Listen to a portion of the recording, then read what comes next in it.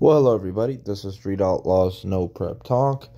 Today we're going to talk about Chuck 55 building a new car for No Prep Kings Racing.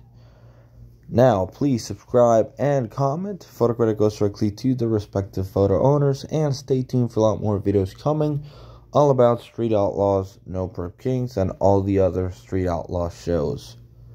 So, Chuck 55, Team X member on Street Outlaws No Prep Kings, is building a new race car specifically for No Prep Kings Racing. Now, the red 55 Chevy is iconic on No Prep Racing.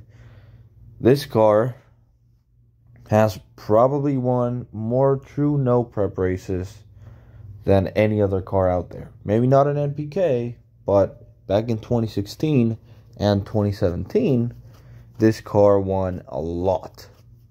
Between him and Birdman, they won a lot of No Prep races. And he had a 632 cubic inch motor back then. But No Prep changed. No Prep Kings came on back in 2017. They're going to very, very good tracks now. So this car is just too heavy. It weighs 2,800 pounds. And with that combination, he can weigh 2,550 pounds. So if you are overweight by 250 pounds, it's tough to overcome that, especially when there are turbo cars lighter than 2,800 pounds running on NPK. So, rumor has it, he is building a 55 Chevy with a screw-blown Hemi, and it's being built by Larry Jeffers Race Cars. Now, Chuck 55, even though he has been nitrous, he is also a blower guy. His original 55 Chevy had a blown big block Chevy and nitrous. And he also owns this beautiful Nova that has a screw-blown Brad Anderson Hemi. But it is a 10.5-inch tire car, basically an Outlaw 10.5 car.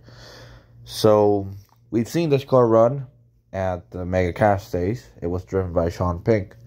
Back then, Sean Fink, and it was retarded fast. It just had some issues at the last round of eliminations, so he couldn't really continue. But this car was nasty. Why he doesn't want to use this car for NPK? Because it does fit a big tire, I don't know.